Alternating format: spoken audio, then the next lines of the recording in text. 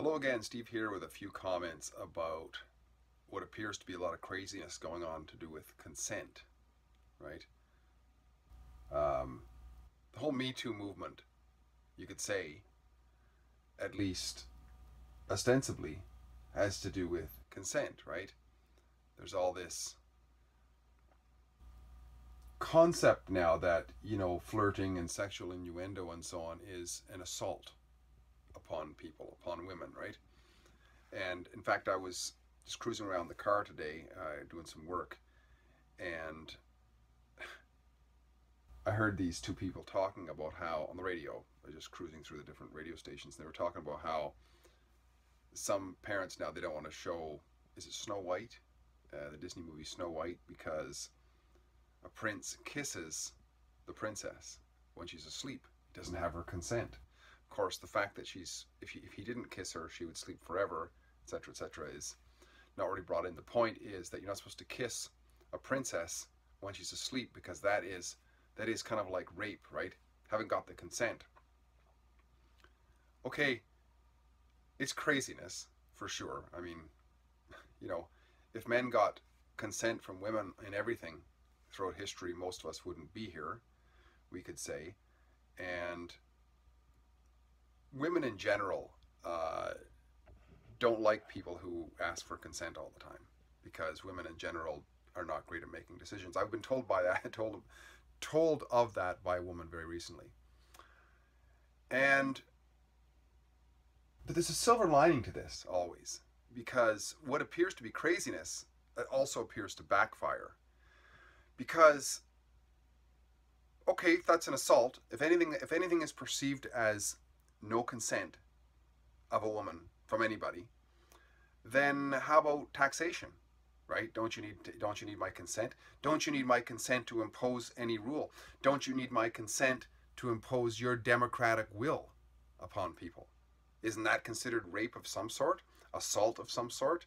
If you impose your will upon somebody else, it's like kissing the woman, the sleeping beauty, the sleeping princess. That's considered to be assault. Well, getting your hands in my bank account, in my wallet, vicariously through an organization that you vote for is also assault, right? And imposing all kinds of laws on people, not allowing them to possess a certain kind of a plant. People think there's all this, the freedom with marijuana now. Yeah, right. It's probably more, there's less freedom in marijuana now in so-called Canada than there was. It was a free market before. Now it's a regulated market, right? And people are like, yay, we have legalized marijuana. Why not just decriminalize it? Why impose rules upon people who never were involved in the rule process? That is no consent, right? It's called consent of the governed, but very often things are proceeded upon without getting people's explicit consent. See, this is what they're talking about in this whole Me Too thing now, is all these gray areas, right? All these gray areas wasn't completely clear. Was not completely clear. We can't say that we have a social contract. You actually have to have a damn bloody individual contract for something to be, if that's what they're saying, if that's what the Me Too movement is saying. There has to be an actual contract. So, as things are backfiring and backfiring and backfiring and backfiring on the left, bringing out all these things like, what was it, what's her name, the hooker who sued Trump for causing an offense to her daughter, Stormy Daniels. Stormy Daniels sues Trump, and Trump wins again, right? Now Stormy Daniels has to pay Trump's legal bills. Pretty funny, actually. So the backfire on this one might be, hang on a second here. Let's take this a bit further. If there's all kinds of gray areas, and there has to be a clear approval of anybody transgressing upon our property, our bodies, and the things we possess. If that has to be so, then it has to be universally so. Otherwise, people see it for what it is. It's just people trying to get special rights for themselves.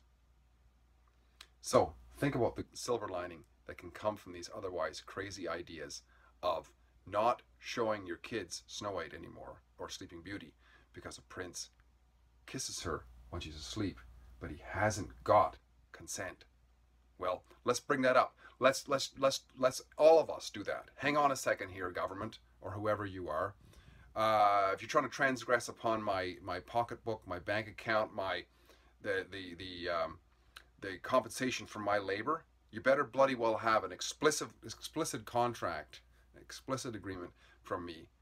Otherwise, take your bloody support for your Me Too movement and shove it somewhere, because it's just special rights for certain people, and that's not just. Talk again soon. Bye for now.